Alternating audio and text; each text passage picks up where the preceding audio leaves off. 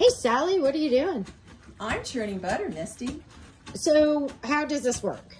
Well, you would actually put some cream in the night before, and then you're going to want to have brothers and sisters because you're going to be taking turns using the dasher and going up and down. You do not want to stop because what's actually happening, the fat molecules start clumping together, and you get them maybe the size of blueberries, and then they clump together more and you can make it into a butter ball.